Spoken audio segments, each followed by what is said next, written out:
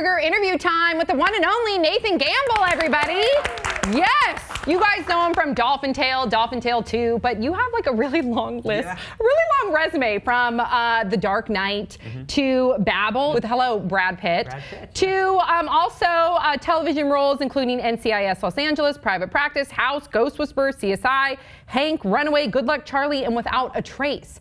You're 16 years old, and I feel like that you have a resume that you could equate to an adult that's been working in the industry for quite some time. I've been very blessed with a lot of wonderful projects. And on behalf of all the hosts of Pop Trigger, stop it.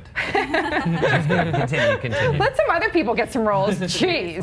So we're up for a lot of the same stuff. What led you to become an actor in the first place? Well, I loved doing impressions when I was young, like around 6. I got in the business like when I was 6, 7. I loved being other people. Like I would do an impression of like Ace Ventura, Kermit the Frog. I would do just Mickey Mouse. Can we see one of them? Can you just throw one of them out there for us? It's the Muppet Show with our very special guest, Kermit the Frog. Good. Oh my gosh. Okay, and then so did it take quite some time for you to finally book something, or was it immediate? Well, actually, it was a nationwide search for Babel, and I was up in Seattle, and I had this agent in Bellevue, and it was my second audition, actually, which is really wild. And I got the role, and when we were filming in Mexico, I had a bodyguard too, which is like a month ago I was just in my house playing with string, and now I have a bodyguard in Mexico. And he's like, no string. And the producer, he's like, what are you doing after this? And we're like, I don't know. And he introduced me to my manager in LA, and then my agent, and then that was 10 years ago. Wow, that is amazing. That's great. Yeah, that's so great. And what was it? So you obviously got to meet Brad Pitt, and you worked with him. Actually, I didn't have any scenes with him, because if you see the movie Babel, it was actually nominated for Best Picture. Yes, I know.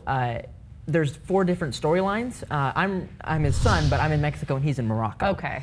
I did meet him at the premiere. And what was that like? He's very attractive. I love it. Okay, so let's talk about Dolphin Tale, because Dolphin Tale is a really struggle for me. I love it so much, but I also get really sad when I see animals struggle. But of course, we all know that your character is the one that was pivotal in saving Winter, thank God, which is based on a true story. So many questions here. First of all, what was it like working with dolphins? And then we'll go into Dolphin Tale 2. Wow, it's just so different because, you know, I worked on Marley and Me, and when you're with dogs, they're dumb. Yeah. You know, but dolphins are so intelligent. I considered Winter and Hope just other actors because you can feed off of their energy, and they're just very communicative with people, and it's incredible. Unbelievable. And you were in the water with them. That's So what do they feel like? Are they really rubbery? Like, smooth, wet silk. And rubbery silk, I guess, would be. Did you hug really tight? Did you hug them? I would have hugged so tight. There's this thing where we sink to the bottom, and I hold both of our pectoral fins, and we sort of are in this hugging embrace, and we spin up to the top, and it's like, you know, because some people, when they go to like, I don't know, SeaWorld or something, and they get to touch a dolphin for like a minute and pay like thousands of dollars. Yeah. But I got paid to do it for like 3 months, which is pretty cool to say that. So cool. That's definitely a dream come true, I would think, for me, and I'm sure a lot of kids out there. So Dolphin Tale 2, what can we expect of Dolphin Tale 2? Well, Winter's the president. Olaf is underwater. That's awesome. It's been done. No, it takes place 4 years after the first one. I'm now an employee there. Oh, at the aquarium? Yeah, at the aquarium. Awesome. Yeah. And I just am doing what I love, helping animals with people who I really love, and with my best friend. And life is pretty good for Sawyer. Wow. And of course, we also have Ashley Judd in the movie, Harry Connick Jr., you're a big fan, Morgan Freeman. So what was it like working? What do you call him? Mofree? Hello. Yeah, Morgie, too. Morgie. We're close. What is it like working with...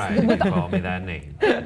He narrates everything. Everything nowadays. What is it like working with them? All of them? Oh, well, I mean, everyone knows that they're really great actors, and for Harry, great singers. And you know what's weird? Morgan Freeman sang more on set than Harry did. Really? He has this beautiful voice. He does? Really? Yeah. I don't doubt that, but it's still a surprise. Just a beautiful voice.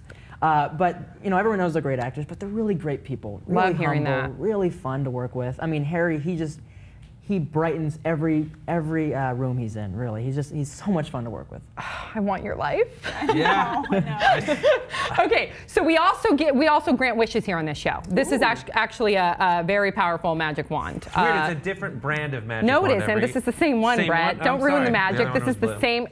The same exact one. Sorry, my bad. My Yeah, bad. something's wrong with you. Okay, so we are going to grant you 2 wishes. One is going to be personal, one's going to be professional. And really think about it.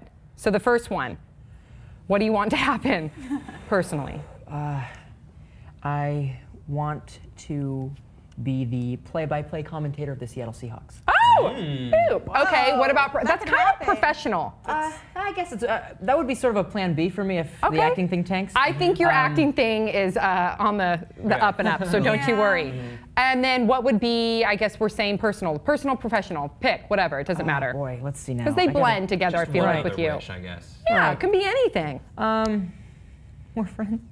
Yeah. I'm kidding. I'm kidding. Figure that one out. We're your friends. No, I think just this is gonna sound really awful. I want just a big house with bowling alleys and ping pong tables and flat screen TVs and Xbox 360s and football fields and because why not? If you're gonna do wishes, let's go. It's gonna happen, and boop. It is gonna happen. Big old boop. And then also, you have an upcoming appearance on CSI. Yes. When is that happening? What is your character like? October 19th. Okay. It's really cool because I sort of play this geeky nerd that is doing a selfie video of, the first scene is me doing a selfie video of my high school, right? And it's basically me holding this guy's camera for like 5 minutes straight, and I'm walking through the campus. Yeah, and it was so much fun. I got to work with the great Ted Danson. That's right. Yes. Oh man, and he is also very handsome. Yeah. Yes. The model before he got the Cheers role. Is that true? Yeah, also been wearing I think he looks better with his white hair. I think he does. I think he looks Yeah, dashing.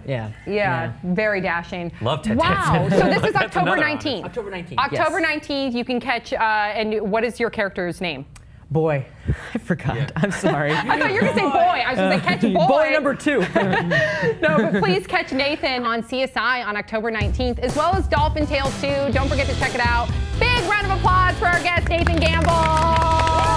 We'll see you guys all next time on Pop Trigger.